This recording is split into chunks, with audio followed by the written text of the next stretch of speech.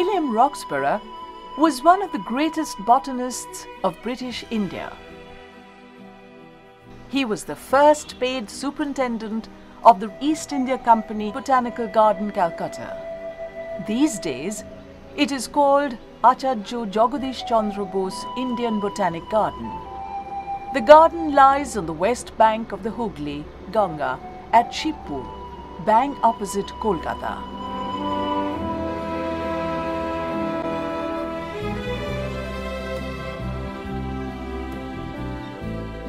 Roxburgh was the superintendent there between 1793 and 1813.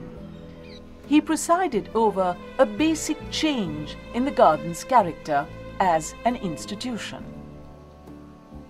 It was originally established as a site of experiment to identify and promote the commercial potential of Indian plants, primarily at the service of the Raj. Roxburgh turned it into a hub of scientific botany. Not surprisingly, Roxburgh was later hailed as the Linnaeus of India. His tireless service to the cause of Indian botany has earned him the sobriquet, the father of Indian botany.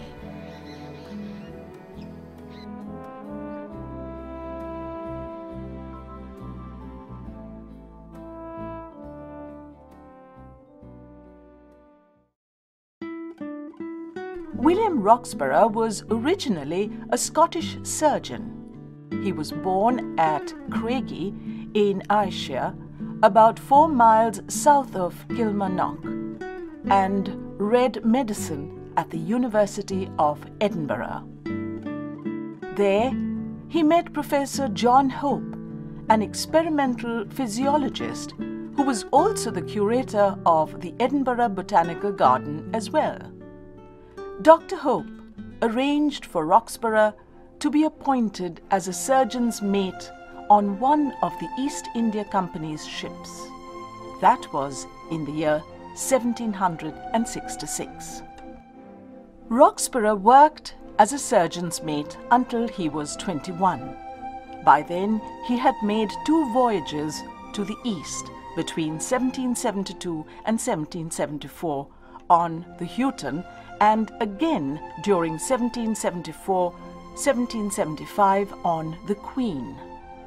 He had been studying medicine during the intervals between these voyages and completed it in 1776. He was soon offered a position of assistant surgeon in the company's Madras General Hospital.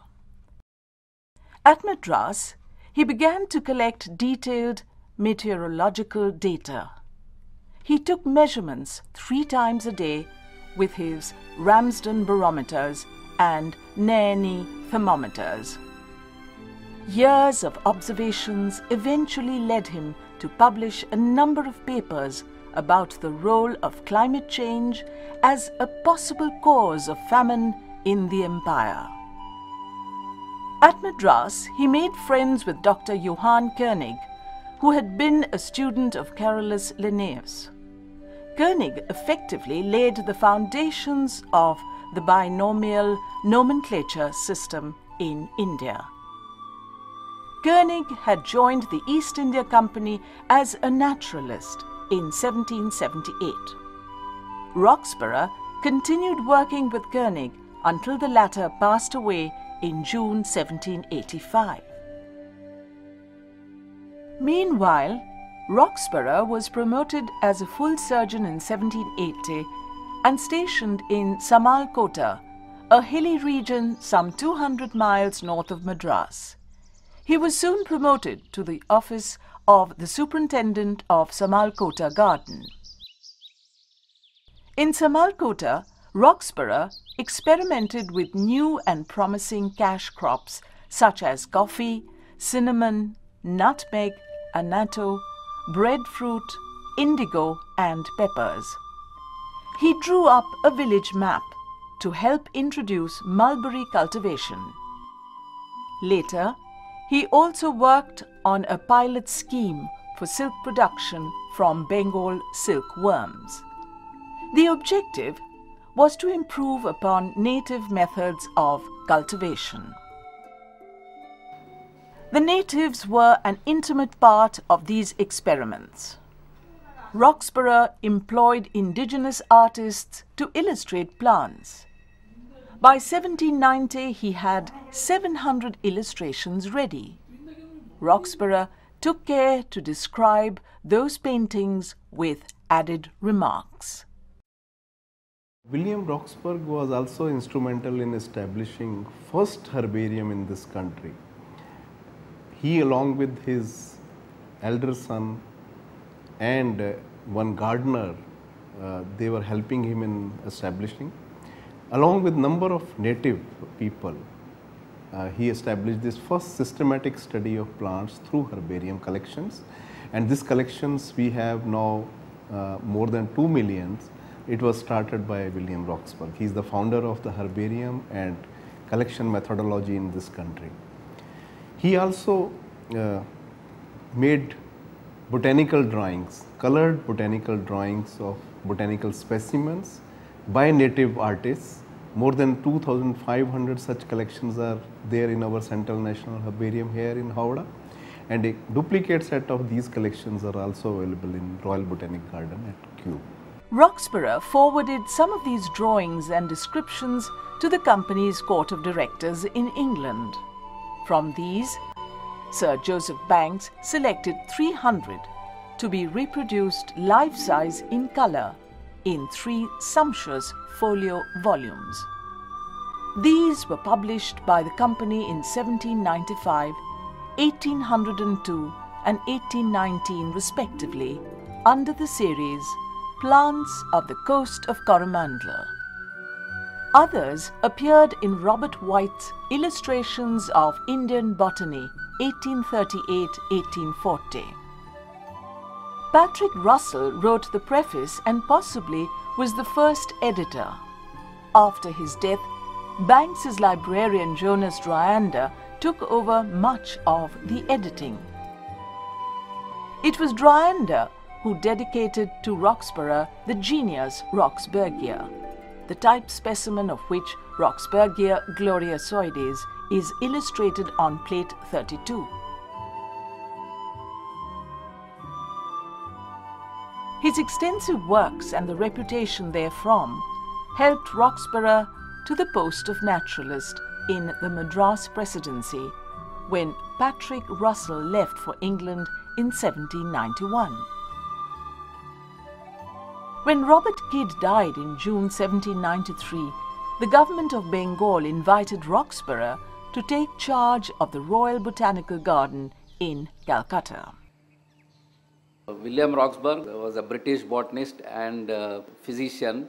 He utilized the services of various Indian artists and sent them to different parts to make these drawings, which are all called as the Flora Indica drawings or the Roxburgh icons. It's a complete set of 2,595 drawings which are housed at the Central National Herbarium, and these drawings were bound by A.T. Gage, who was the salaried superintendent of the Botany Garden during that period, into 35 volumes, and these have all been digitized, and now they can be also uploaded on the BSI website very soon. Roxburgh took charge of the garden from acting superintendent Dr. John Fleming in November 1793.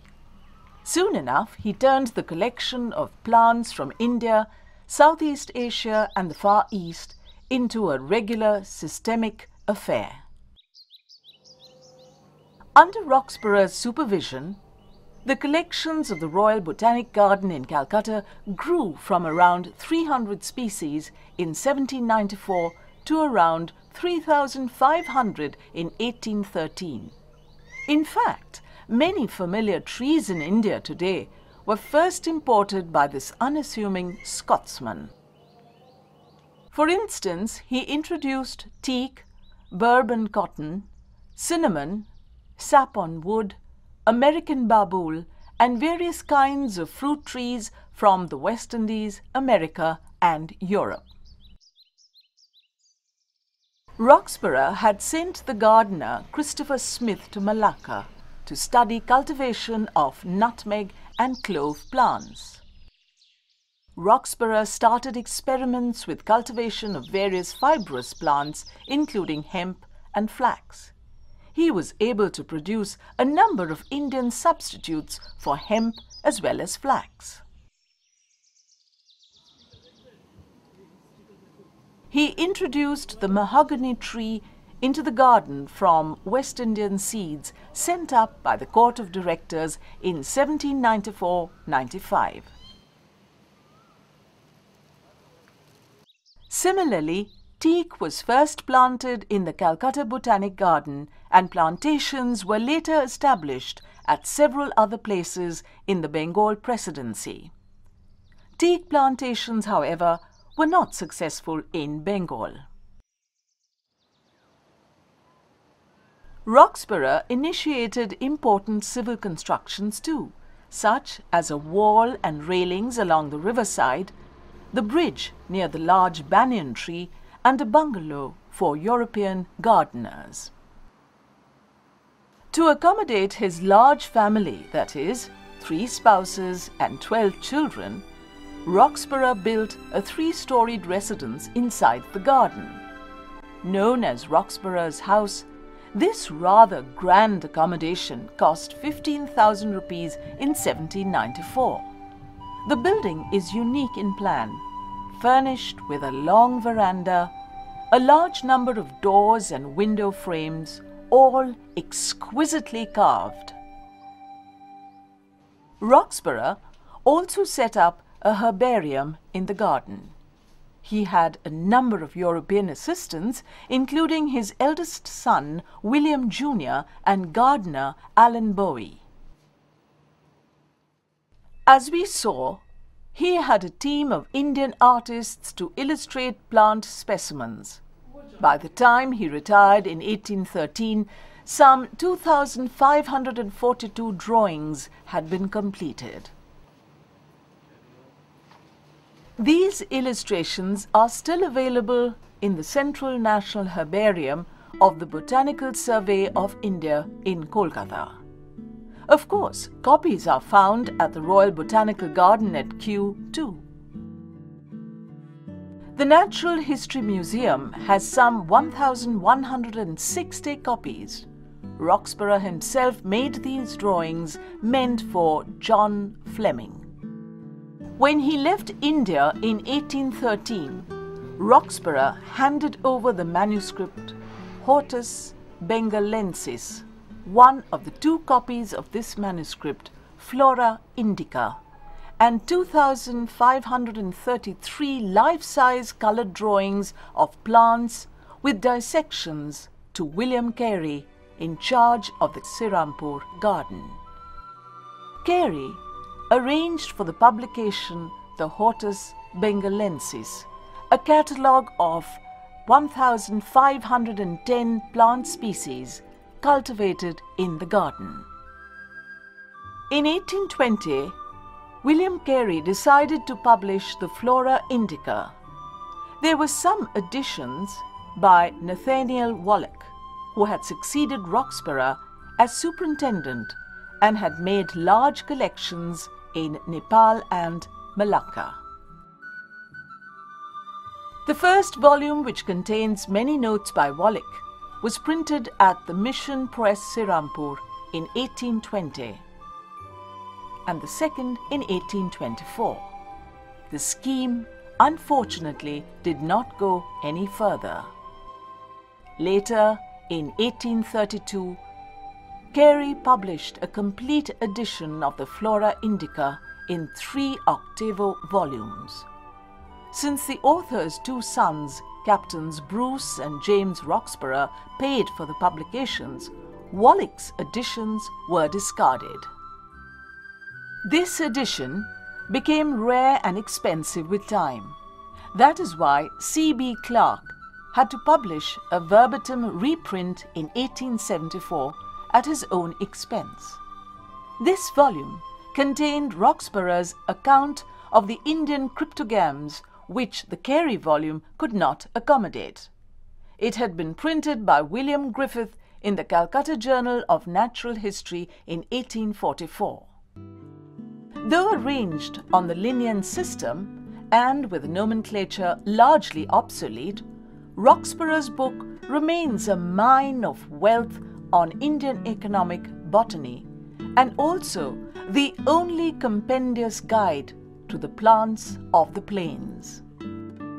Roxburgh took a manuscript copy of the Flora Indica to England and submitted it to Robert Brown. This is now in the Botanical Department of the British Museum. It contains many notes by both Roxburgh and Brown, not available in the printed editions.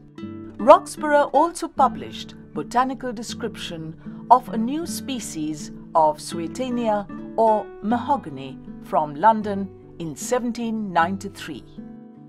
He published a number of articles in Transactions of the Society of Arts, Asiatic Researches, Nicholson's Journal, Tilloch's Philosophical Magazine, Transactions of the London Medical Society, and Transactions of the Linnean Society.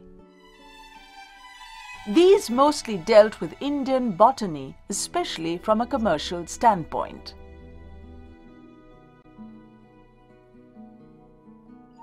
They covered, for instance, hemp, caoutchouc, teak, the butter tree, and sugarcane.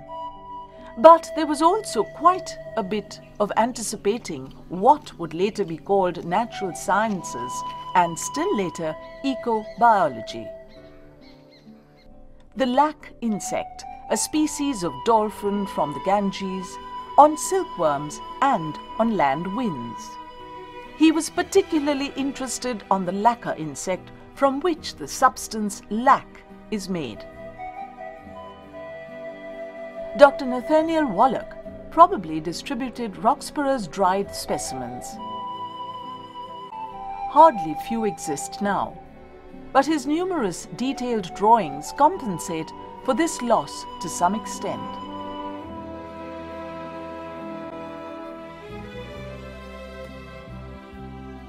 Roxburgh returned to Edinburgh, where he eventually died in April 1815.